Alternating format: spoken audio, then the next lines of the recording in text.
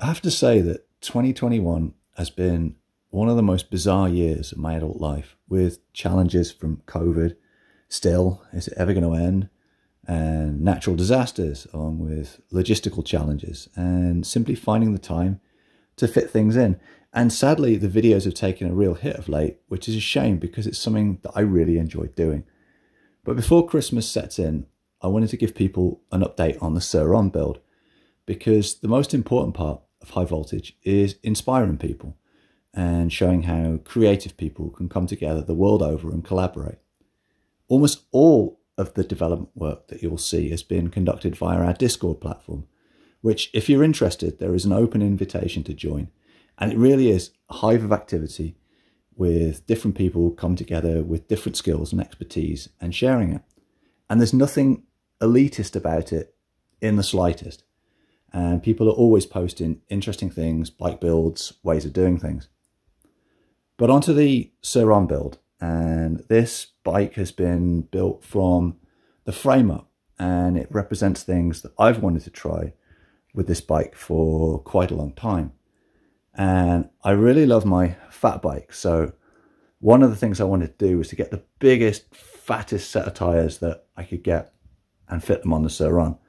And these are the 2118 wheels from Woody's Wheelworks in the USA. And the tires on them are the Michelin Starcross. And I think they're about the biggest that you can possibly fit on there. And they're not the lightest, but I wanted to give them a go. And I can always change the tires, right? And for brakes, we're going with the tried and tested Magura MT5 E-Stop, which they're not the best, but for the money, they're really, really about the best you can get without spending silly kinds of cash. And then we got the floating point rotor on the front, and the back is just a standard 203 rotor on there. Pretty bony guy, so one of the things I definitely wanted was a really nice big comfy seat. So this is actually a variation of the stock one that's been redone to include loads and loads of extra padding, and I think I'm going to be really appreciating that on some of the long range rides, which I am hoping to be doing. In terms of batteries, at the moment, it's set up with my lithium polymer pack.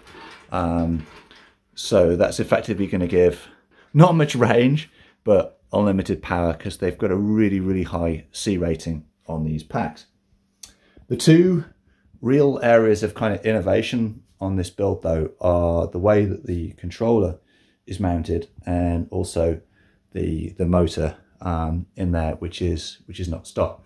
But we'll start off with the controller that's up here, and this is the ASI BAC 4000, and I'm pretty pleased with it because I think this is about the closest that any controller has been mounted on the Sur Ron. Maybe the stock is a bit closer, but I don't think by much. I think this is almost as close, or if not closer, than the frame than the new Torp one that's come out by the time you put the cover over the top of it.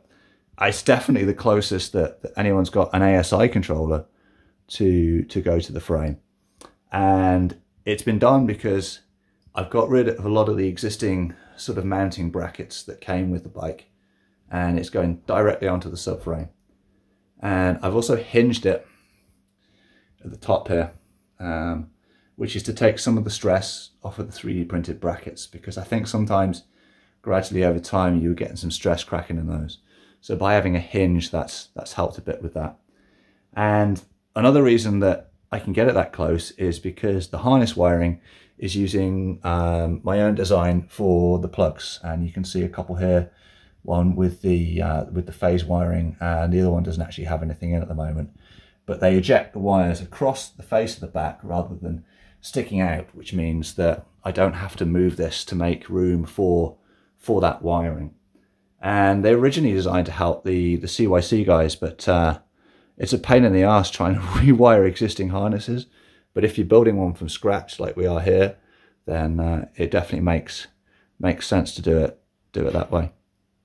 So onto the motor, which is the Lightning Rod's Big Block XL motor. And this is an IPM motor, which means that the magnets are safely locked away within the rotor structure. So it's a little bit different to the stock motor, which has surface mounted magnets. And you're probably looking at the mount here and saying that they're in plastic, and you'd be right. The mounts here on the Sur Ron are made in carbon fiber reinforced polycarbonate. The original design I did called for these to be in aluminum, and I'm definitely going to be having these machined once they've been through a bit of testing. But there's an opportunity here to do something pretty unique, and high voltage is all about this kind of experimentation. So honestly, like, why the hell not? And polycarbonate is not just it's not just any kind of plastic. It has incredible impact resistance and compressive strength, and most of the forces that will be exerted on it are going to be in this nature. The glass point of polycarbonate is 160 degrees centigrade, and that's the point when it will start to soften. So the motor is going to be destroyed long before, you know, it gets to that point. So I don't really have to worry about the heat. And the way I've done it is I've put various cross bracing between the different mounting points. You can see it on this one down here. You can see there's 3 different mounting points there going across. And then there are bolts and rods that run all the way across through the entire structure. And I'm hoping that that's going to prevent any sort of possibility of there being any sort of lateral or torsional movement on the motor as a result of it, as a result of it moving. The filament I'm using has been reinforced further with carbon fiber, and that increases its strength. So where I think this design is going to live or die is going to be effectively the counter rotation of the motor. So I guess if I show you on this one, so if we pop this sprocket on here, so when the motor turns under load, the sprocket's going to be spinning around like this. But if you were to hold this still tight, the motor would spin the opposite way. So the key is, have I got enough reinforcement with the 5 bolts here that go all the way through the motor to the other side, with the additional M8 points. There's an M6 point here. Is that enough to stop it, or will these mounts here, like will the sheer force of the counter rotation just slowly shred this thing over time, or maybe it'll fail, you know, pretty damn quick. And I want it to work, but I'm like totally prepared 100% for it not to work.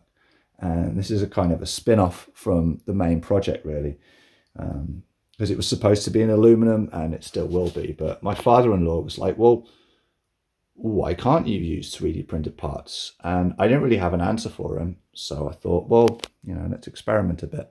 And that's where these mounts here have come from. So I'm going to give it a try, and I don't think it's going to fail catastrophically or dangerously. So really, what have I got to lose apart from maybe a bit of pride and, you know, a few bucks worth of plastic? We're in a nice position because we can have these made in aluminum. And I'm hopeful that even if this is not a viable design for running power long term, maybe it'll get us a few kilometers so we can check that everything's lining up properly. I'm going to show you a clip now of when I had the primary reduction hooked on, which I've actually taken off now, so you can see how that's going.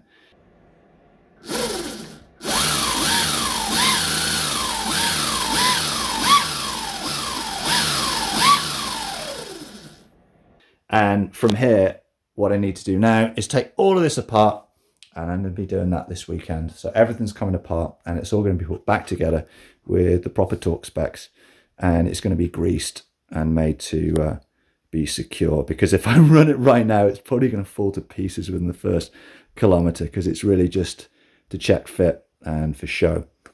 So that's where we are right now, and we're going to be doing some testing on that with weather allowing, because currently it's -15 and it's bloody cold, and there's no way I'm going out. But by the time we get through to next week, it should warm up a bit, and hopefully I'll be able to show you guys some initial test runs with this and see how it's performing. So if you're interested in this build, subscribe to the channel, and you can follow us on Discord, and you're welcome to join in there. So thanks for watching the high voltage channel, and we'll see you on the next video. Cheers.